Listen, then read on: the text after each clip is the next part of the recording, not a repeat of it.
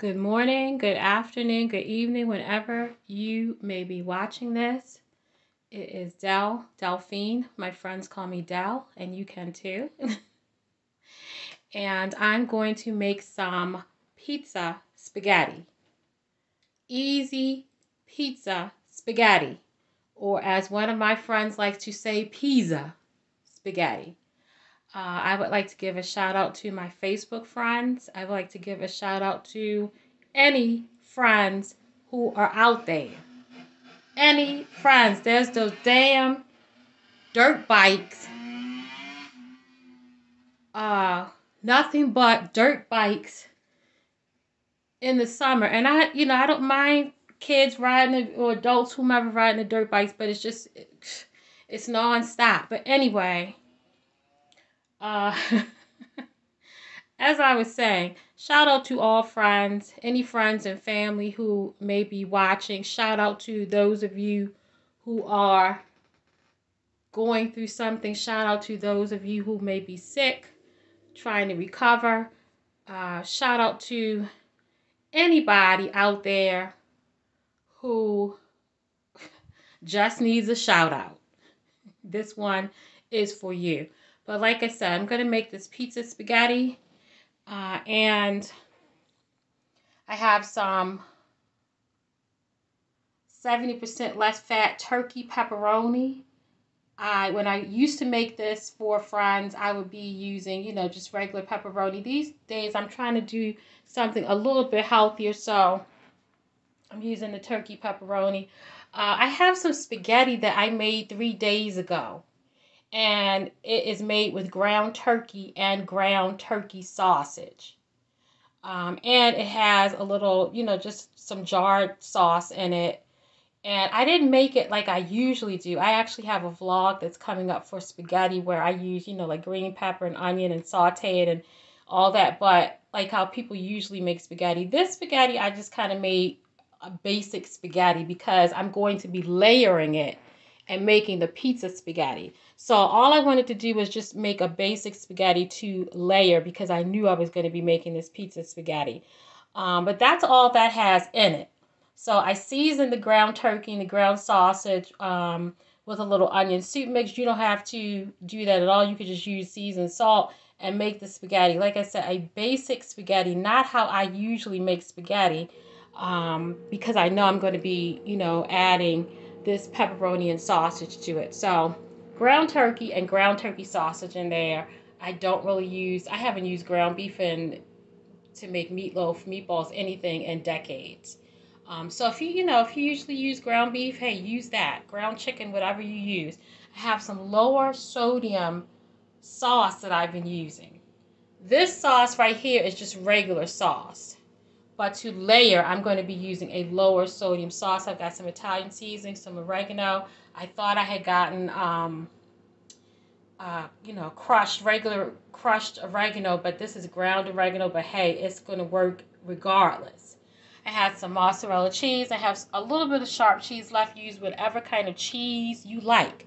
And I have some breadsticks back there I'm going to heat up. I probably, for the vegetable, I'm going to probably heat up a can of green beans, no salt green beans, like French green beans, or mixed vegetables or something, because I've been having a lot of garden salad lately, and I'm kind of tired of garden salad. But a garden salad or any kind of salad, green leafy salad would go perfect with this. This is going to be so easy because all I'm doing is layering the pasta with sauce and cheese and then topping it with the pepperoni. And if you wanted to layer pepperoni throughout, you could do that too. I'm just putting pepperoni on the top. You can use any kind of cheese or combination of cheese you want. This is something that, I usually will make it for a friend of mine will request piece of spaghetti, and then I will take some out and have it for myself and, give the rest away. Or I'll just make this for somebody and give them a big pan of it. But, pasta is something that I try not to eat a lot of nowadays as a diabetic. So, but yeah, I'm going to make this pizza spaghetti today. and it's going to be so quick and so easy. Let me set to it. Let me say I want to thank anyone who likes, shares, subscribes, and hits the notification button to enable you to be notified when my vids post. So thank you for your support. Thanks for words of encouragement. Let me set to making this pizza spaghetti. All right, I'm back and ready to make this pizza spaghetti. I usually will use like an aluminum pan. I want to do something different this time. So, you know, this usually would go like in a square pan. I'm just spraying this with some non-stick cooking spray. But I'm not using a square pan this time. You know, I don't know. I'm putting it in this crock pot, this little crock pot pan of mine. And what I'm going to do is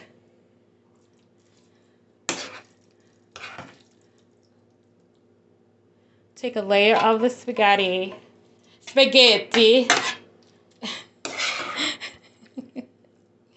And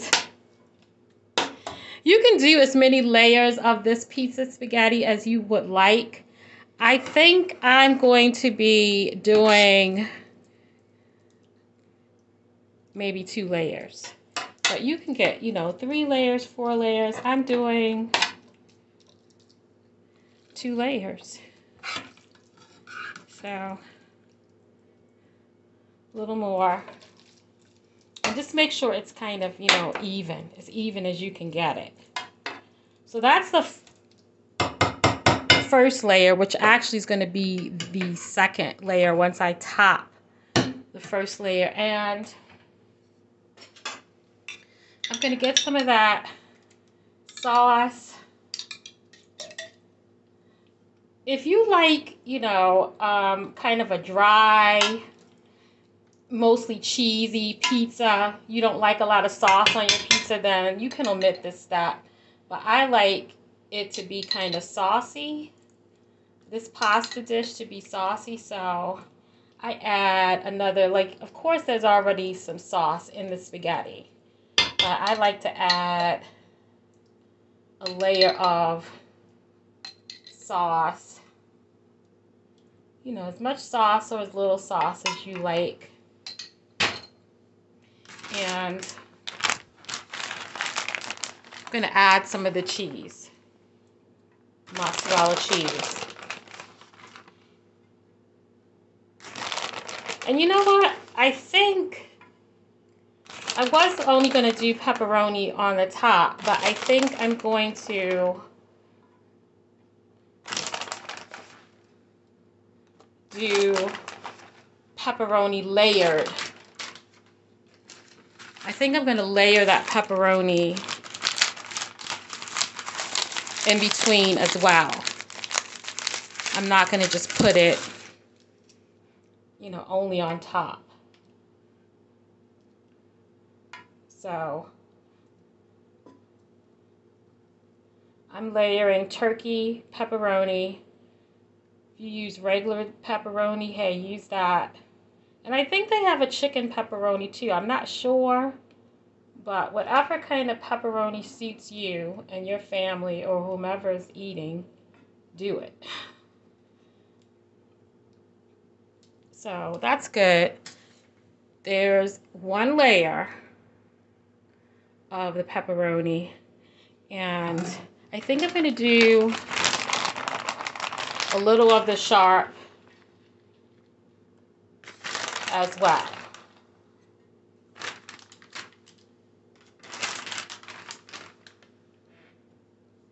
So another layer of spaghetti.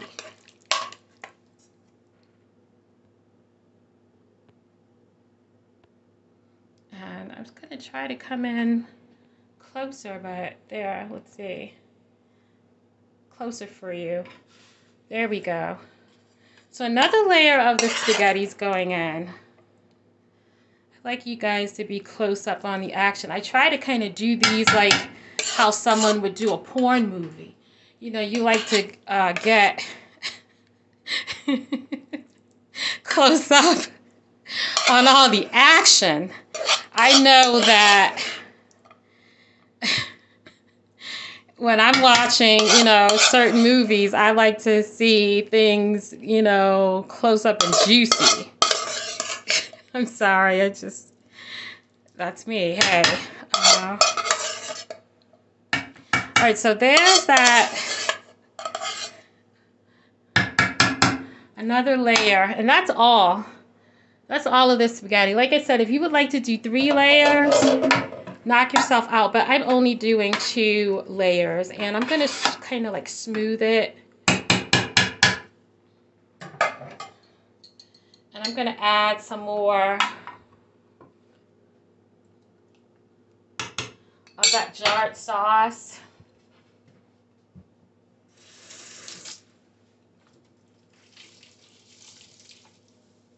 And I'm just going to smooth the sauce.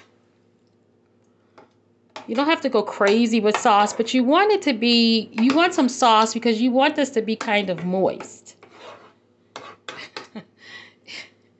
You want it to be moist and not dry. There's nothing worse than dry spaghetti. Regular dry spaghetti is not cool. Anything that's too dry is not cool that you're eating. I'm going to leave that alone. And anyway, let me do what I'm supposed to be doing and get my mind right. So that should be enough sauce. Let's see, do I want a little bit more? 2 more tablespoons, and that's good. So I'm going to layer my cheese and my pepperoni again. So I do have some shaved parm, but I'm saving that to do, you know, to top when this is actually baked and ready. But if you wanted to add shaved parm, if you wanted cheddar, just regular cheddar, mild cheddar, sharp cheddar, provolone, oh my gosh, provolone cheese, which I don't have any right now, that'd be perfect with this. But whatever cheese you have on hand, customize this, makes this your own. If you are someone who loves mushrooms, green pepper, red pepper, onions, and stuff like that on your pizza, feel free to top your pizza or layer those ingredients in between your, you know, put it in your pizza spaghetti. So make this your own. Do what you feel. This is just how I, you know, do mine. Whatever toppings you like and your spaghetti, and I'm just going to layer some more of that pepperoni. So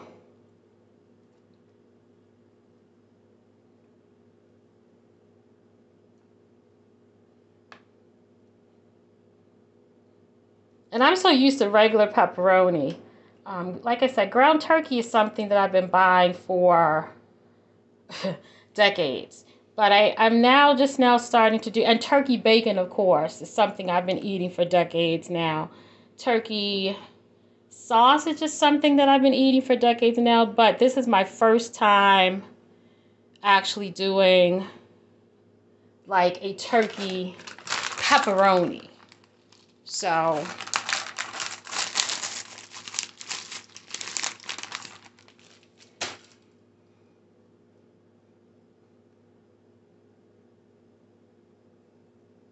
it smells really good.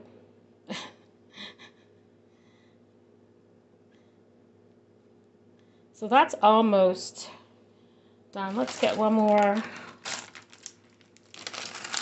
Let's do one more pepperoni in the corner.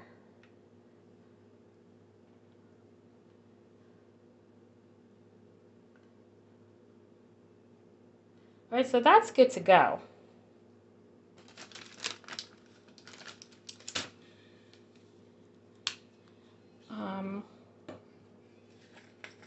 going to get some of that oregano. And I actually meant to layer some of the oregano and Italian seasoning.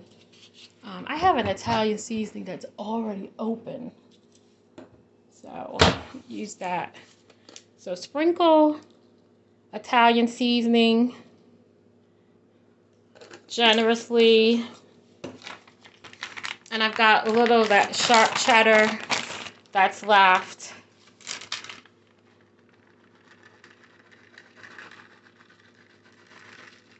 I'm going to sprinkle some of that at the top.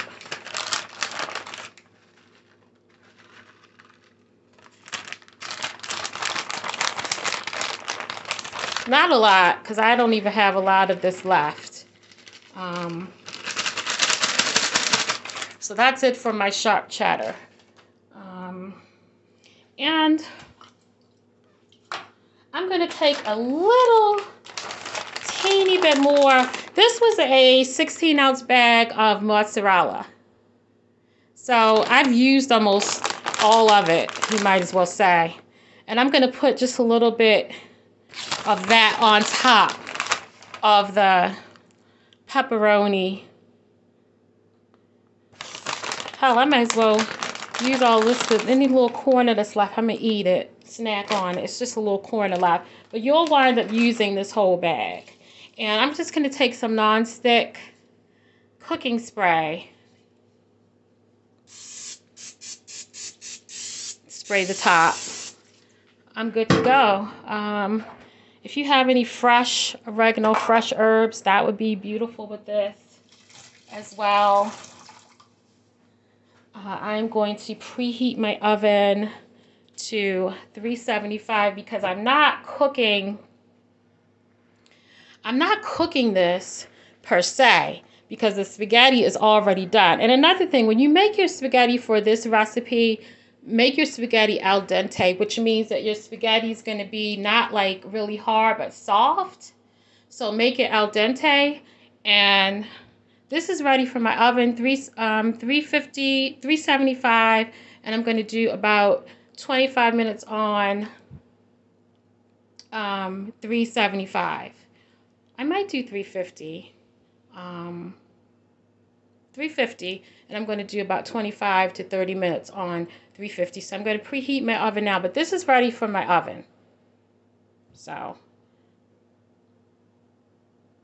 all right, y'all. So my oven is preheated to 350, and I've decided I know what I'm going to do. I'm going to do 25 to 30 minutes on 25 minutes on 350, and then I'm going to do 375 and do like the final 10 minutes and get a little crust on the top. And I might even have to broil it to get the crust on the top. I don't know. But this is getting ready to go into my oven at 350 for 25 minutes. And then I'm going to crank it up to 375 or 400 and do 10 minutes on probably on 400. But all I'm doing is I sprinkled a little bit of that ground oregano on top. And I'm going to sprinkle a little bit more of the Italian season, just a light sprinkle. And my piece of spaghetti is ready for my oven. It already looks delicious, doesn't it? All right, family, that's 25 minutes on 350, uncovered. So I'm going to crank the heat up to 400, not 375. I'm going to crank it up to 400.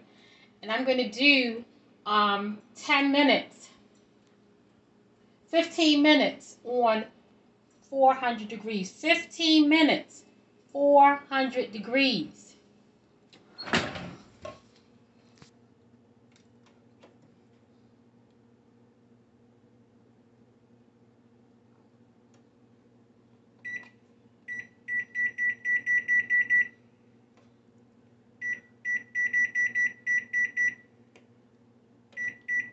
I always do that with my oven.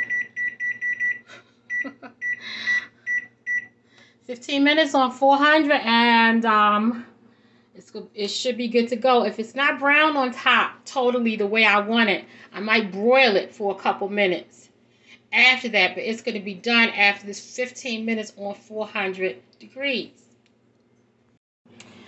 All right, that pizza spaghetti is out of the oven. It is nice and cheesy. Look at that pepperoni. Look at that cheese. I can't wait to put the spoon in it so you can see how it looks through and through, but I'm going to let it cool off for about 15 minutes. It smells amazing. It smells just like a pizza. Look at that.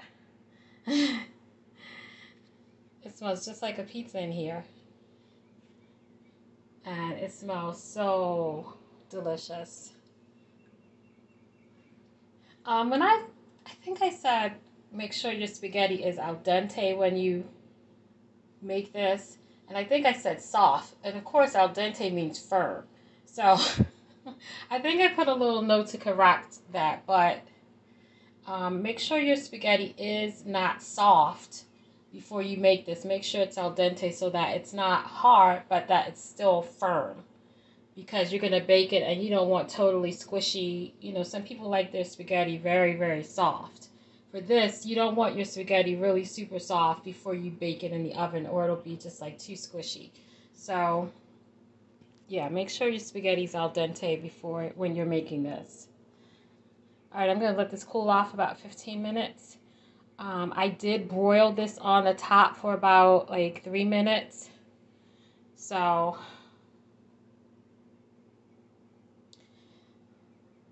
delicious.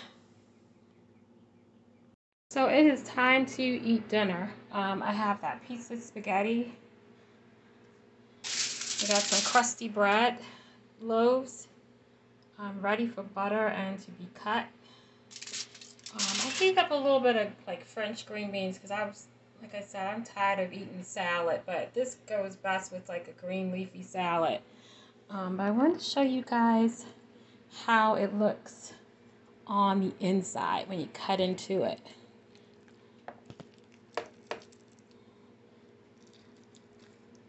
Look at that, like almost like a lasagna. You see? And I'm gonna have it on my plate eating it so you'll see it too, but delicious. Time to eat.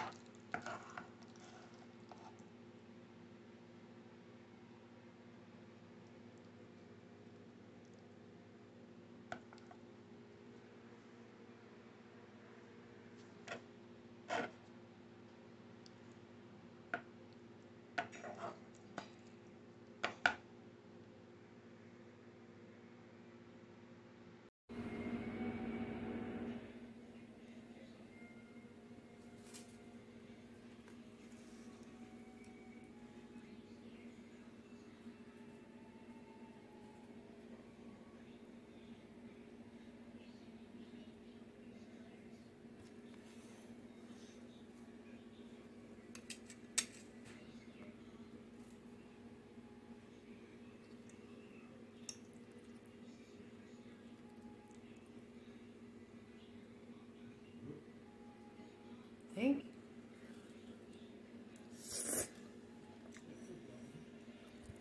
Thank you.